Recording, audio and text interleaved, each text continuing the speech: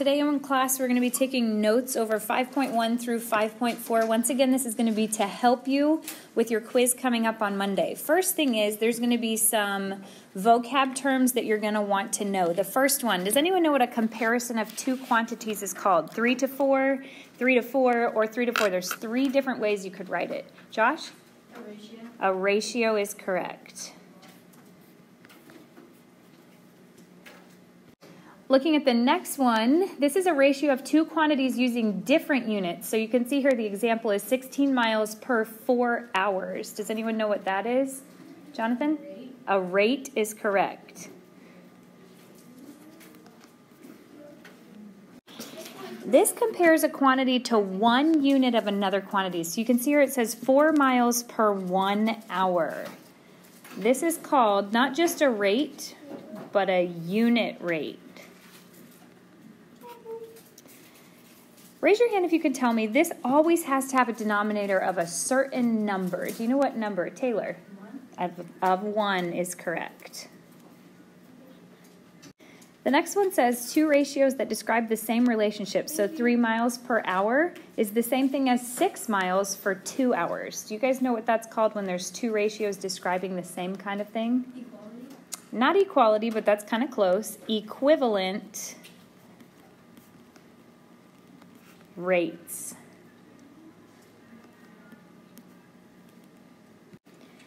And then the last one, it says two ratios that are set equal to each other. I've taught you 3 different ways that you can solve these using mental math, multiplication, or cross products. Does anyone know what two ratios set equal to each other is? It is called a proportion. So on your test next week, there will be a section that has a few questions, and you're going to need to know the difference between these different terms. So make sure you study this important information for your quiz and test next week. Use the table below to write the ratio, find the value of the ratio, and then interpret what that ratio means in a complete sentence. Let's look at the original problem here. I am comparing sugar to what? Mint leaves. To mint leaves. Very good. So I'm going to look over here in my fruit punch ingredients, and the first thing I've got to figure out is my first ingredient, sugar. Will, how much sugar does it tell me we need? 1/2 cup. A half of a cup. Very good. So we're going to compare 1/2 to, Vivian, how many mint leaves do we need for the recipe? 3/4. To 3/4 of a cup. So that's how we can write the ratio. Remember, there's 2 other ways. We could have written it as a fraction or with the word to, T-O, in the middle. Now we need to find the value of the ratio. There's not a ton of room on that line, so if you want, you can just draw a little arrow, and we'll do it down here at the bottom. Remember, you have to take the first amount, which is 1/2, and divide it by the second amount, which is 3/4. Another way to write that is simply 1/2 divided by 3/4. Am I allowed to divide fractions? No. No. So Vivian, what method do I need to use? KFC. So we'll keep the first one, flip the second one, and change that operation. Taylor, Graham, is there anything that I can cross-reduce there? Yes. Which ones? 2 and 4. What do the 2 and 4 become? 1 and 2. A 1 and 2. When you multiply that out, Jonathan, what do you get? 2/3. 2/3. So we'll put that up there at the value of our ratio. The next thing is we need to interpret. What in the world does this mean? So it's been a little while since we studied 5.1 where we did interpretations. How I would interpret this is the amount of, and what was the very first ingredient that was there in the original problem? Well, what was it? Sugar. Sugar. So the amount of sugar is 2/3 because that's the value of my ratio. It's 2/3 the amount of, and Vivian, what was the second ingredient? Mint. Of mint leaves. And that is how you do the interpretation. All right, the next problem looks very similar to this. I want you guys to take a minute and try to do problem B on your own. All right, let's see how you did. We are comparing club soda to lime juice. What'd you write for the ratio? 4 to 4/3. All right, now to find the value of the ratio, once again, I'm going to kind of do it below. We're taking that first one, 4, and dividing it by 4/3, which means 4/1 divided by 4/3. We're going to keep flip change, so I kept the first one, flipped the second one and changed the operation. You can cross-reduce. And what's your value of your ratio? 3. 3 is correct. Does anyone want to read me what you wrote for your interpretation? What did you write? The amount of club soda is 3. The amount of lime juice. Okay, very close. There's just one extra little word we want to put in there. Okay, it sounded kind of funny when you said the amount of club soda is 3 the amount of lime juice. 3 what? What do you think I could put in there? 3 times. 3 times the amount. Very good. So if you did, I would say the amount of club soda is 3 times the amount of lime juice. All right. Beforehand, we didn't have to put the word times because we just had a fraction in problem A. But if you've got a whole number, you want to say 3 times the amount of lime juice. Great job on the interpretation, guys.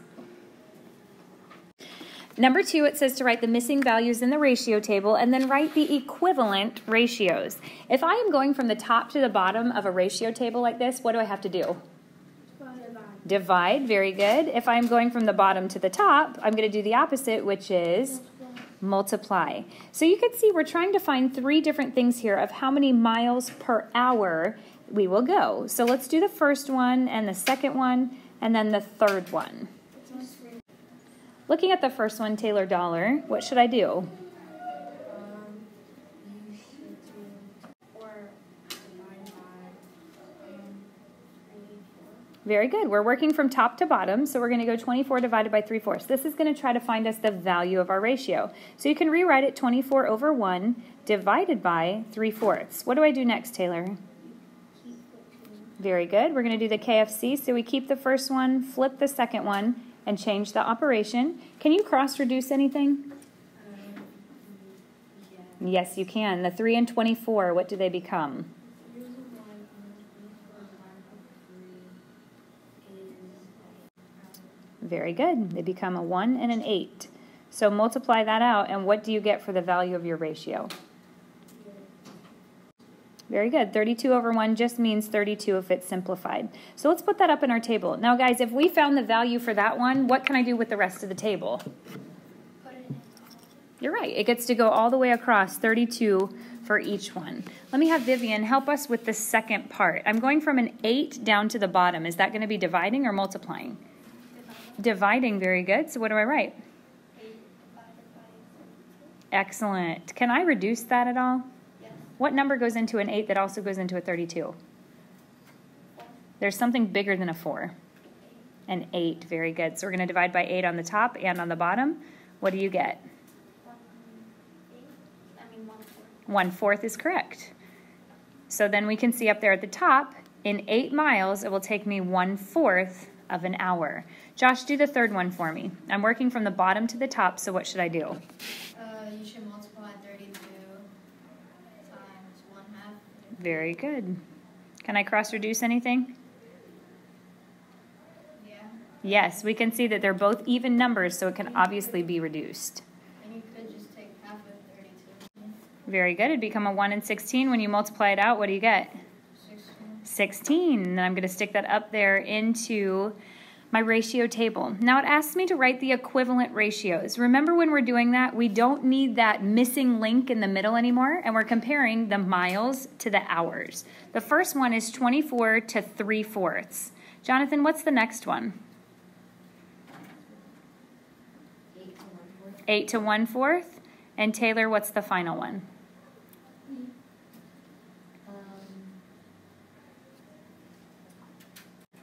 Very good, 16 to 1/2. And those are our equivalent ratios. For the next problem, it asks us to find the unit rate. If you go back to your notes at the very beginning, in red, we talked about the unit rate. And there it tells us it always has to have a denominator of the number 1. Very good. Okay, so if I were to start off with this one right here, it says 80 pounds to 5 months. Jonathan, how would I write that as a fraction? Okay, and we're going to put our units attached to it also, 80 pounds per 5 months. Now remember, our goal is to get this with a denominator of 1. How can I turn that 5 months into 1 month? I'm going to divide by 5. So we're going to be fair, divide by 5 on the top and divide by 5 on the bottom. Jonathan, what do you get when you divide by 5 on the top and bottom? 16. Okay, 16 what? Give me units. Per per 1 month. Okay, so very important when it asks you for a unit rate, make sure you attach the units to that problem also. I want you to try problem B on your own. So for those of you listening at home, pause the video and then see if you can do it on your own. So to start us off, Josh, what'd you write? 4 miles. Wait, the answer is 14 over 3.5. Okay, 14 miles per 3.5 hours. What do we do to get that 1 on the bottom?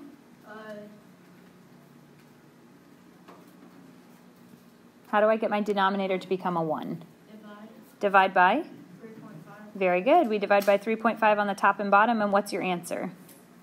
4 miles per 1 hour. 4 miles per 1 hour. That's excellent. Once again, a unit rate, you always want a denominator of 1, and you want units in both the numerator and the denominator. Good work, guys. All right, for section 4, it says to tell whether or not the rates are equivalent. You're going to have instructions that are just like that on your quiz or test. Now, what I am asking you now is to show how to find the answer by using 2 different ways. On your quiz, you're not going to have to show me 2 different ways. You'll get to choose which way you want to do. But I want to just remind you of 2 separate ways that you could do a problem like this. So we're trying to compare 60 feet for every 5 years and 26 feet for every 2 years. The first way I'm going to show you how we can do it is the unit rate, kind of like what we just did a minute ago. So we're going to take 60 feet for every 5 years and write that as a fraction, 60 feet per 5 years. Remember, when trying to find the unit rate, we want our denominator to be the number 1. Will, how do I get this to turn into the number 1 in my denominator? Divide the 5 by 5. Very good. We're going to divide by 5 on both the top and the bottom. Will, when you do that, what do you get? Okay, very good. So once again, unit rate, we want units to be attached. So 12 what per what? 12 feet for every 1 year. Very good, 12 feet per year. Now we're trying to see if that's equivalent to the next one. Taylor, what should I write for the next one? 26 feet over 2 for every 2 years. Very good. Now once again, we want our denominator to be a 1, so what should I divide by? We should divide by 2 over 2. All right, we're going to divide by 2 on the top and by 2 on the bottom. When you do that, what do you get?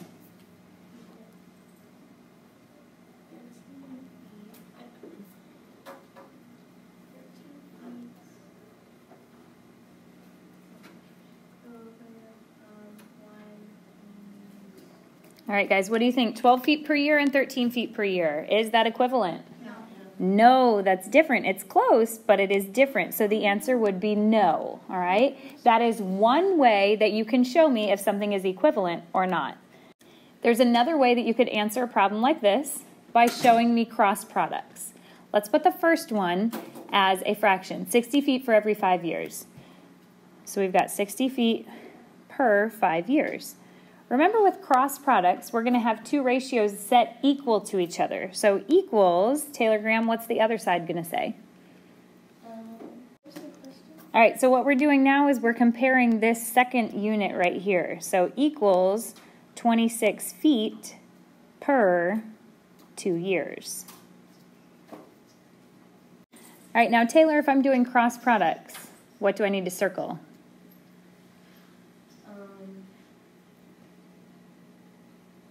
All right, very good. So we're going to circle the 60 and 2. What else am I going to circle? 5 and 26. Very good. Now everybody drop down your equal sign. On the left side, Will, what am I going to write?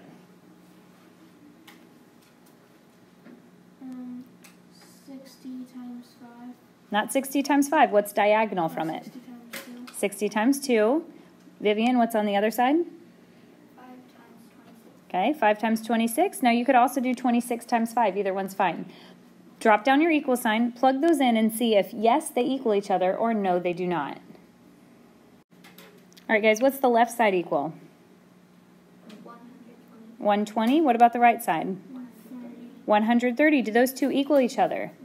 No. No. So remember, we can put a little line right there in between it, and then we can go ahead and write the word no. Once again, this was just another way to show the exact same thing that we showed with the unit rate. Number 5 says to tell whether the quantities are proportional by determining if the value of the ratio is equivalent or equal. All right, so we've got 3 different sections. That's the first one, the second one, and the third one. Notice we know how many cups each one is per how many tablespoons each one is. The first one, we're just going to divide the top number by the bottom. So what will I write? 15 divided by 3. Guys, what's 15 divided by 3? 5. So the value of the first ratio is 5. I'm not going to put it all the way across because right now I'm trying to determine, are they all the same or are they not all the same? Okay, let's go on to the second one. Josh, what should I write for the second one? 65 divided by 5. All right, not 65 divided by 5, divided by 13. Our goal is to see, does it equal 5? Josh, what is 65 divided by 13? You are correct, it is 5. So far, does it look like things are equivalent in our ratio table? Yes. Yes, it does. There's only one left. Vivian, what should I write for the third and final one? 10 divided by 1/2. 10 divided by 1/2. All right, another way to write that is 10 over 1 divided by 1/2. We've got to use our KFC method, so we keep the first one, flip the second one, and change the operation. Vivian, what is the value? 20. Let's put that up at the top. Guys, what do you think? Is the entire table proportional? No. The first two both equal 5, but the last one equaled 20, which means the whole table is not proportional. Number 6 says to tell whether or not the ratios form a proportion using cross products. I want you guys to draw a red fluffy cloud around the words cross products. Sometimes it's going to tell you specific ways that you have to solve it. In this case, for both A and B, we have to use cross products. So when coming up on your quiz and test, always look and read the instructions very carefully. Vivian, would you do this first one for us, please? 6 over 4 equals 8 over 4. Very good. Okay, we're using cross products. So what is diagonal from each other that I should circle? 6 and 10 and 4 and 8. Very good. All right, we're going to drop down our equal sign. On the left side, Jonathan, what should I write?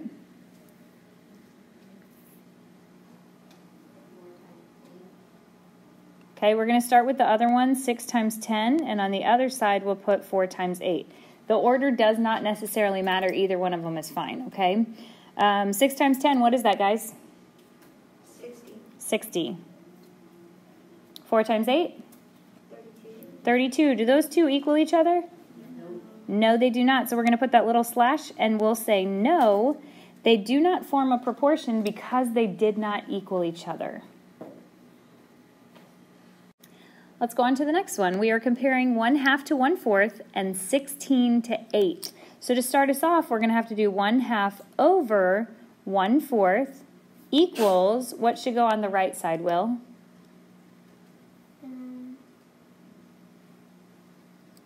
16 Over 8. Very good.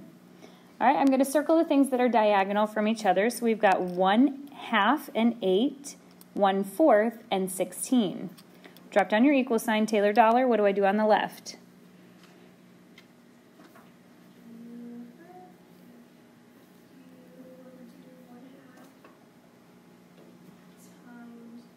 Very good. And I'm going to put that 8 over 1. What should I put on the right side?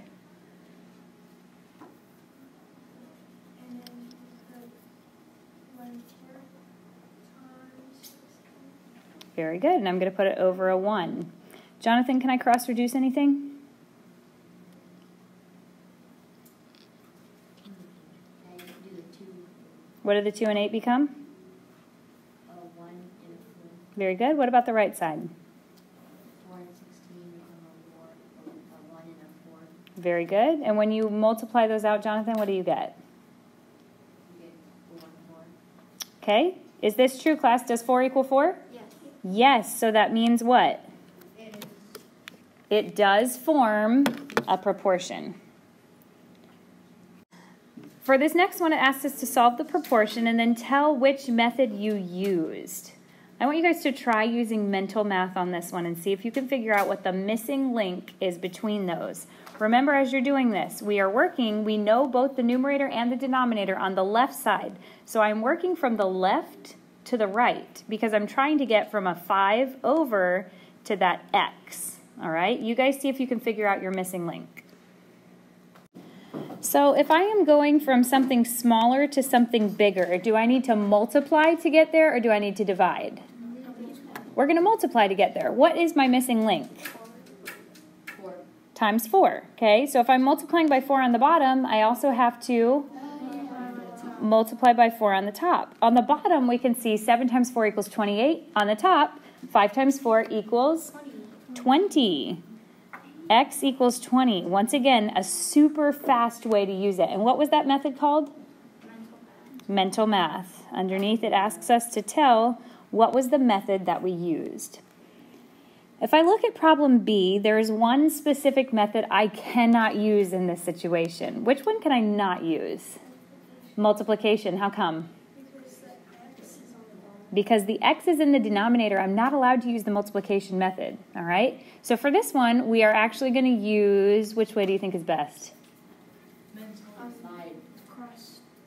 Cross products. Because of it being an x plus 1 at the bottom, that makes the mental math kind of part a little bit harder, all right? So we are going to use cross products here. Let's circle these diagonally and drop down our equal sign. The first thing we want to do is always put the x or the variable on the left-hand side. So what am I multiplying by if I have that variable on the left side? X plus 1 times what? 12. So here's what's interesting. When I have an x plus 1, I don't want that to be the first thing I write. I'm going to instead put my number first and then multiply it by, notice I'm going to put it in parentheses. Why do you think I put it in parentheses? It's not just an x and it's not just a 1, but it's x plus 1. So I want to keep that part together. Equals, Vivian, what am I going to put on the right side? 15 times 20. All right, 15 times 20 or 20 times 15. Either one's fine. What do we have to do when there's a number stuck on the outside?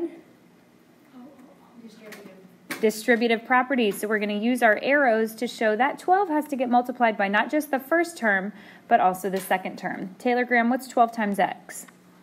12x. 12x is correct. Taylor Dollar, if I am adding those together, what's 12 times 1?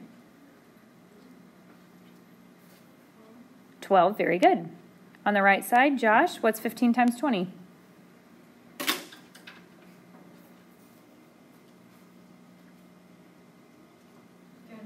300. Do you guys see any best friends there? Yes. Who? 12x. I'm going to put a little heart around there, reminding myself, keep the 12x together as long as possible. Jonathan, what should I do next? Subtract by 12. Subtract by 12 on both sides. What am I left with, Will? 12x and 388. Not 388. No, 288. 288. Okay, so 12x equals 288. Vivian, how do I get x by itself? Divide by 12. Divide by 12. And we've got to be fair, so we're going to do it to both sides. The 12x over there cancels out. Jonathan, what am I left with? X equals 24. Very good. X equals 24. And class, which method did we use? Cross products. We did use cross products. So on your test or your quiz next week, it's going to ask you specifically, what's the name of the method that you used? When we do one like this, that is called cross products. For the next problem, it says you can type 50 characters in 2 minutes. Your friend can type 75 characters in 2.5 minutes. Do these rates form a proportion? You can do this by finding the unit rate, or you can do it by finding cross products. You guys choose which way you would like to do it. Try it on your own. If you're watching the video, go ahead and pause and see if you can do it on your own. All right, Taylor, what should I do? 50s over 2. Okay, 50 characters for every 2 minutes. Then what? And then 75 characters over 2 minutes. All right, 0.5 minutes. Very good. So the one thing I want you to notice, when you're doing a modeling real life, you want to make sure that you've got units attached, and her units are the same on both sides, characters per minute and characters per minute. What did you do after that, Taylor? Okay, she did cross products. So we dropped down our equal sign. What did you put on the left side? On the left side, I put 50 times 2.5. And on the right side? 75 times 2.5. Okay, 75 times 2, or 2 times 75. And then you multiply 50 times 2.5. Okay, what'd you get? 125. Okay, and on the right side, what'd you get? 2 times 75 is 150. All right, Taylor, do those equal each other? No. No, they do not. So I'm going to put that little slash through there and then write, no, they are not equivalent to each other.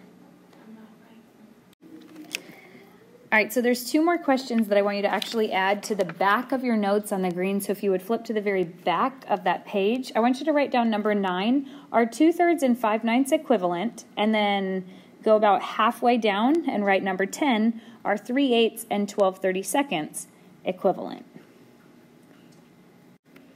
All right, so you're going to find questions just like this on your test coming up.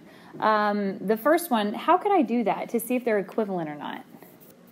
Jonathan, what do you think? How could I do that? You could do it like a unit rate.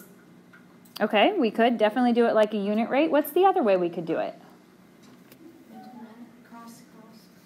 Okay, mental math, cross products, all of those would work. So we're going to go ahead and set up ratios.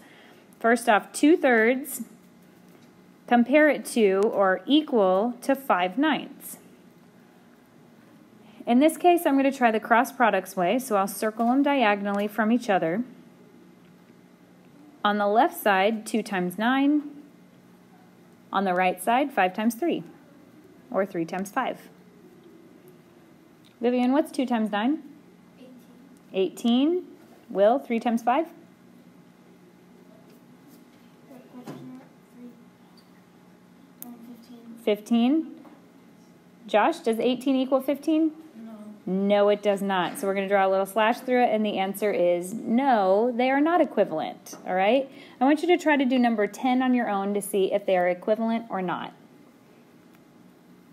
For the final question today, it says, are 3/8 and 12/32 equivalent? So I saw a lot of you who did 3/8 equals 12/32. Did anyone else do it the same way we did the first one with the cross products? Okay? So I saw you circled them. Oh, just kidding. Listen, one way that I want to show you real quick that you could have done it was mental math, okay? To get from a 3 to a 12, what would I have to do? You have to divide. Multiply by what number? 4. 4, okay? So 3 times 4 equals what? 12. 12. So then let's try the bottom. Does 8 times 4 equal 32? Yes. Yes, so that's a real fast way to see that answer could be yes, all right? But not everybody did it that way. Okay, a lot of people did it instead. 3/8 equals 12/32. How many of you would say you did it this way? Okay, so if I circled this, 3 times 32 equals 8 times 12. Guys, what's 3 times 32? 96. What's 8 times 12? 96. Does 96 equal 96? Yes. Yes, so no matter what, either way, you can still find out that yes, they are equivalent to each other, okay? When it comes time for your test, a lot of times I do not care which way you're solving it or finding if they're proportional or equivalent. Just look at your instructions to see if it's specific about it. All right, so these notes are going to be something that's excellent for you to study for your quiz on Monday.